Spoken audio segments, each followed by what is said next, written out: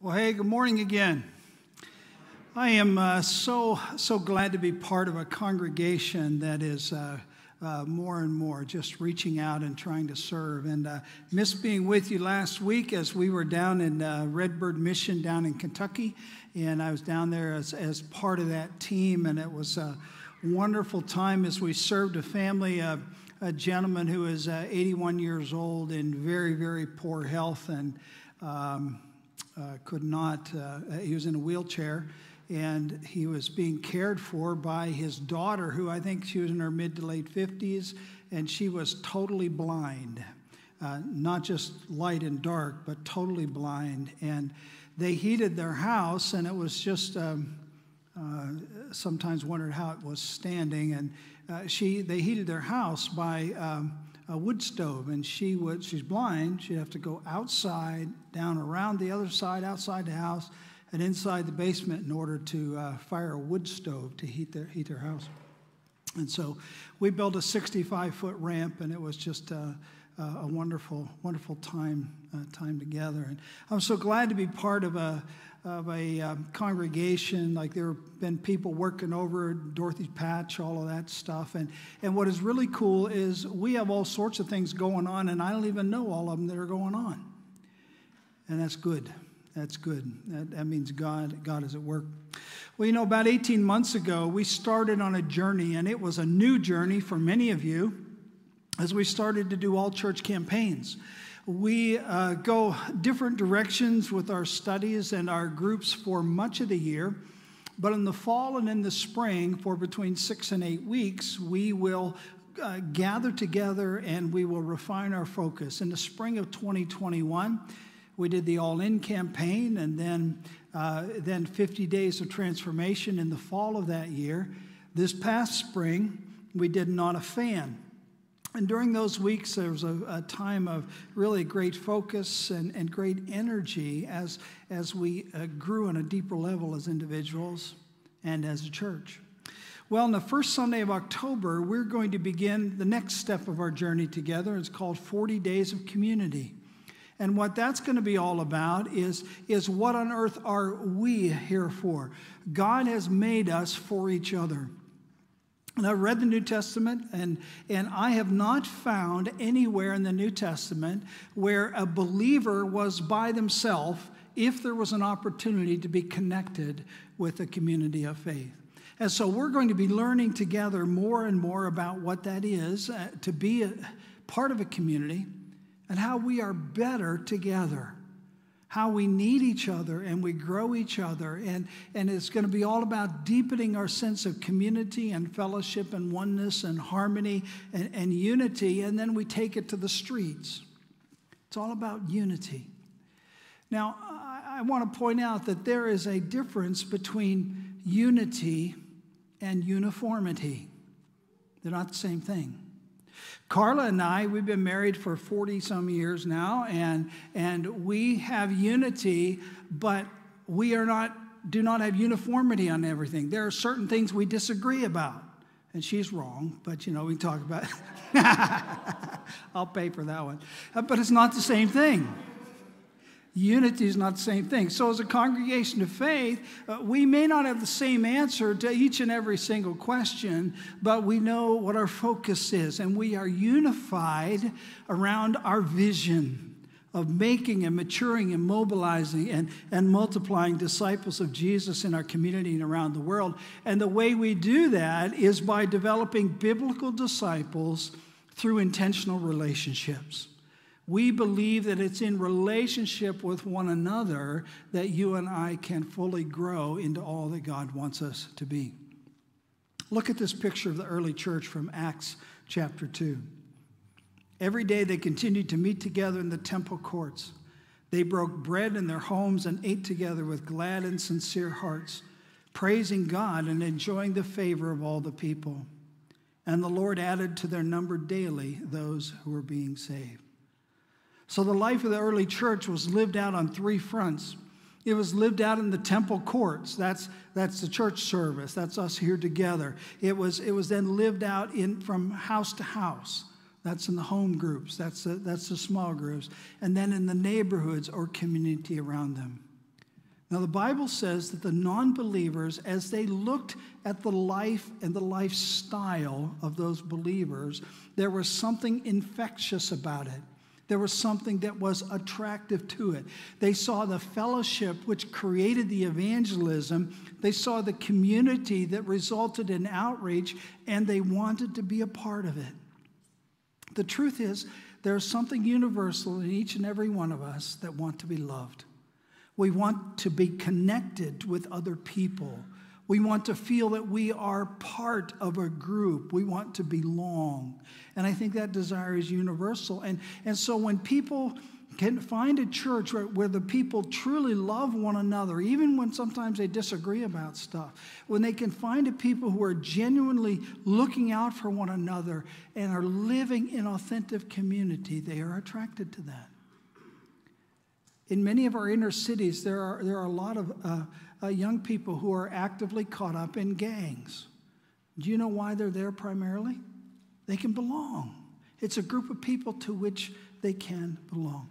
And the 40 days of community, that's going to be all about you and I learning more and more about what it means to belong to this church. And it's about loving people in our church, about loving people in a small group that is house to house. It's about loving our neighborhood, the communities where we have been placed. And it really is all about love. It's all about loving Jesus, teaching people how much they are loved by Jesus, and then allowing the love of Jesus to flow through us. So we have two goals for this campaign. Now, we're going to start in October, but there are two things that we really want to happen above any other things. First of all, we want to raise our commitment to the church. We want to raise our commitment to one another, to understand the community of Christ that's going to last forever and ever, and to invite people to become part of that group of people in that community that's going to last forever and ever. And then we want to extend our influence into the community. We want to serve and to love our community more and more. And to do that, there are 5 principles that are going to undergird all that we do in the upcoming campaign. First of all, the principle of unified prayer. I've been praying for this campaign for months, all summer long. And I know that many of our staff has been praying too. And our small group leaders, as we have worked with them, and we have invited them to be in prayer as well. And I would encourage you to be in prayer. To be in prayer for yourself, for what God might have for you, and to be in prayer for our church at both campuses. Second principle is concentrated focus, where we're all going to be focused around the same ideas. The ideas and principles that are shared during the Sunday morning worship, they will be built upon in the small groups, in some of our Sunday school classes, and there will be great power that will come as you are studying the same stuff that your kids are learning in their classes as well. And truly, we are better together. And then there'll be multiple reinforcements. You see, the components of the campaign are built around the things that you and I need to grow spiritually. We need to worship every weekend together. We need to have a daily quiet time. We need to have a small group experience over a cup of coffee where we are wrestling with spiritual issues with other people that we know and love and trust. And then there's acts of obedience or our service. So we do that through our 7 weekend services.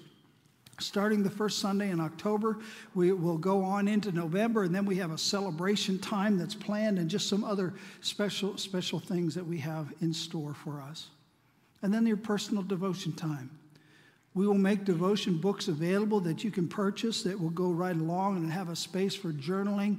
And you may want to substitute for your other daily quiet time, or if you've never had a quiet time, this would be a great time to start that, to learn about that. Then there will be a small group study guide that everybody who signs up for a small group, we're going to give that to you free of charge, that'll help you study along with the DVD. There'll be a DVD that will be shown, and then there'll be a series of questions that the group will work through together. And anybody can host a group in their home, or anybody can lead a group. You don't have to lead a group of 10 or 15 people. You can have a group with 3. And it's still not too late. If you think, I'd like to, maybe my wife and we can get together with another couple. That can be a group. All you have to do is come to the training this Tuesday at 6 o'clock. We'll feed you, and then we'll give you the training that you need to have in order to launch another group. And we just love to have that. And then there's some, scripture memory verses and campaign events and things like that that all reinforce that. The next principle that undergirds that is behavioral teaching. Now, if you listen to many messages and many sermons, oftentimes they are like 95% information and 5% application. You know what we strive for as we teach, is we strive for about 25% information and 75% application. In other words, how do we live out the truth that we learn from the Scripture? How do we apply that to our lives? Just because God says something in the Scripture, how do we live that out? This is designed to challenge you and me, not just to be hearers of the Word of God, but to be doers of the Word of God. You see, the reality is most Christians are educated beyond their obedience. They know more of what the Bible says than they are willing to follow. And so what the campaign is going to be about is challenging each of us to be a doer of God's Word. And then the last principle is that we're going to spend most of our time today looking at is the principle of exponential thinking, where you and I have to change our minds. We have to change our focus. We have to expand what we are thinking about in order for God to take the next step in your life and in mine. It moves us from the possible to the impossible. You see, we are growing as a church. And that is awesome, and I'm so glad to see that, and God is blessing our church. But I wonder if sometimes we have become content with who we are. We've got 2 campuses and 3 wonderful worship services and 2 different styles, and we have great kids programs and an awesome youth program and a choir that's outgrowing its spot. But have we become too content? Have we become so used to who we are that we have stopped setting high goals that only God could help us fulfill? Folks, we have a good church. We have a good church. Amen? What if God was calling us to be a great church? Could God be calling us to be a community transforming church? What if God were calling us to do that? What if God was calling us to be great? You see, I want you and I want our congregation to believe in God in ways that we have never believed in Him before. I want God to challenge each and every one of us to perhaps forgive people that we have never forgiven before. I want God to give each of us to perhaps stand up for our faith in times and places where we have never stood up for our faith before. I want to believe God for more small groups, for increased attendance, for greater offerings, for more people coming to faith in Jesus Christ. I want this campaign to stretch my faith and yours. I think it's time for us to move away from the same old, same old. Amen? I think it's time. And the reality is you and I do not change until the pain of staying the same is more than the pain of change.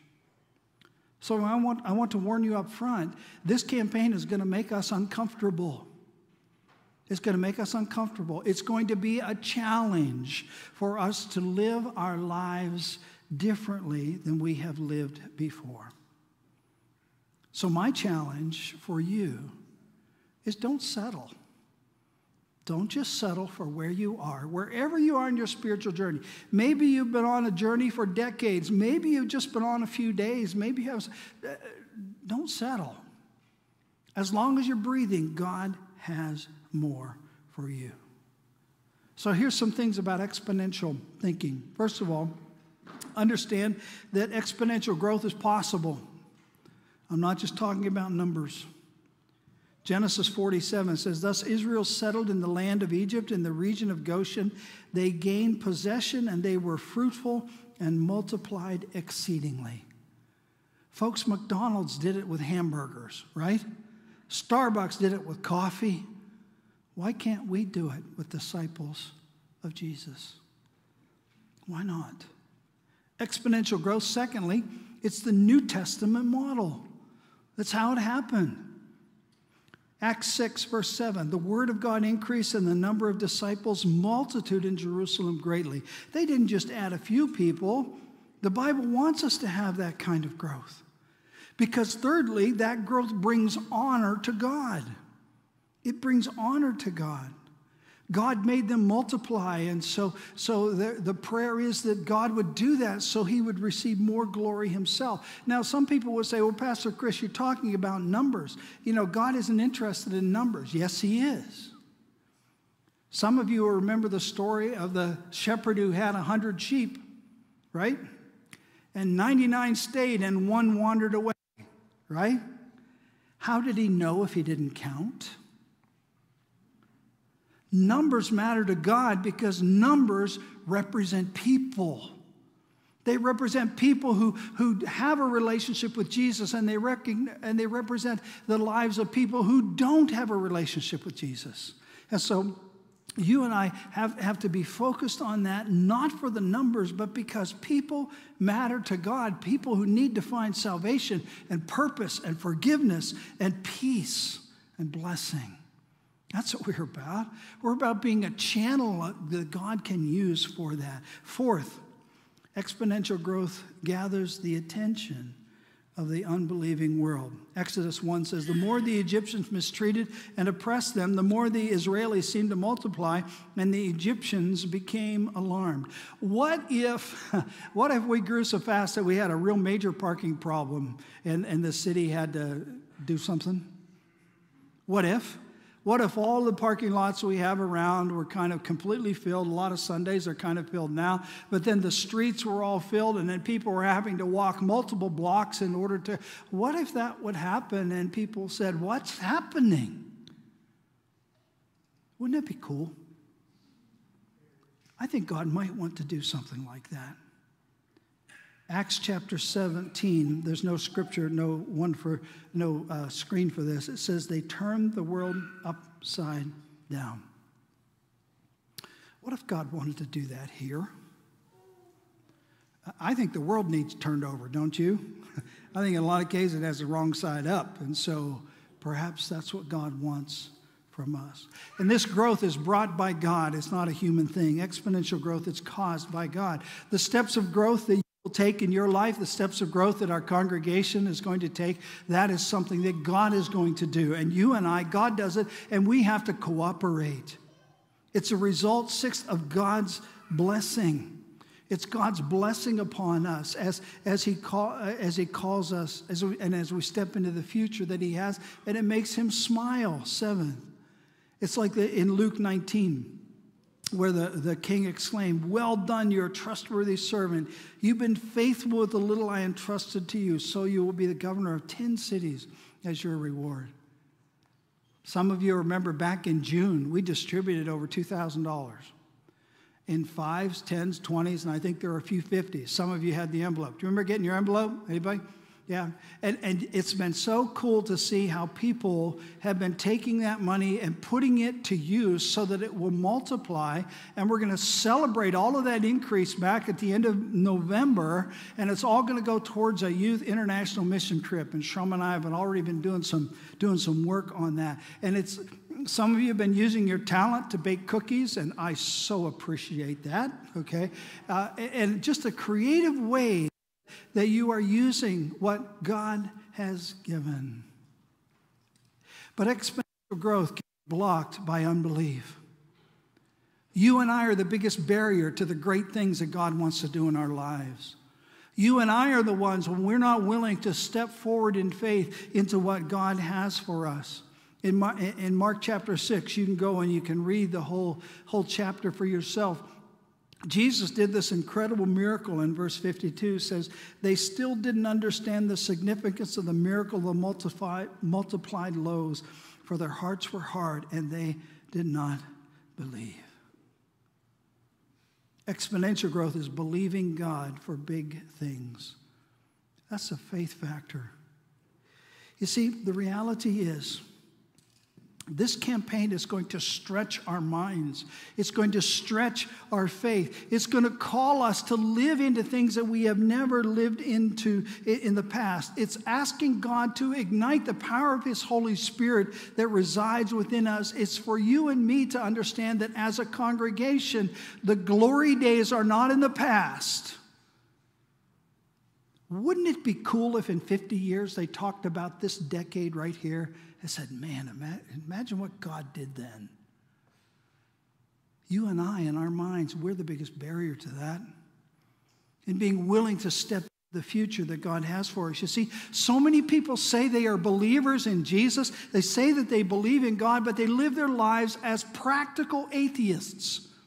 You say, Chris, what do you mean, practical atheists? What I mean is they say they believe in Jesus, they say they believe God does miracles, but they never attempt anything that they cannot do in their own strength. They never step out. They never move into a future that they can't see absolutely clearly every single step. That's not faith.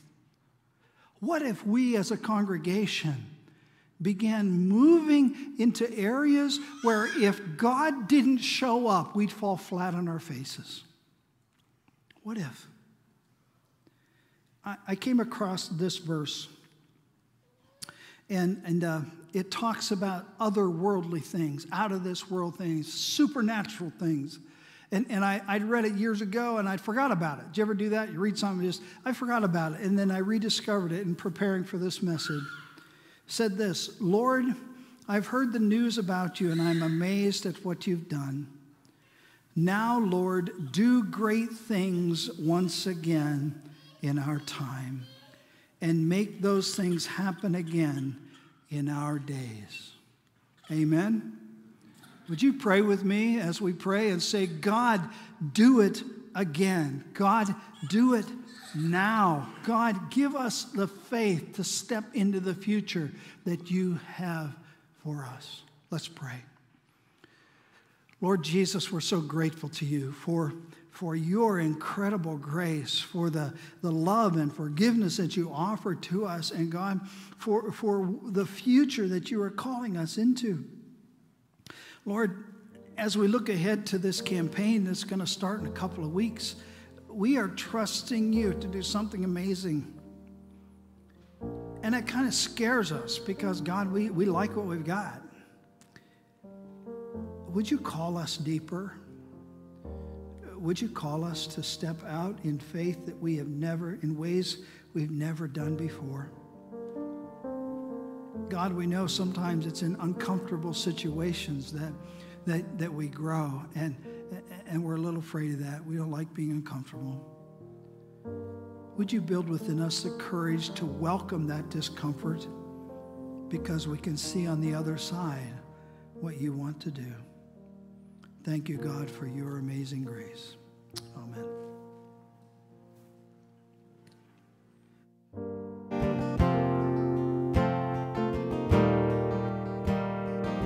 Would you guys stand as we close the worship?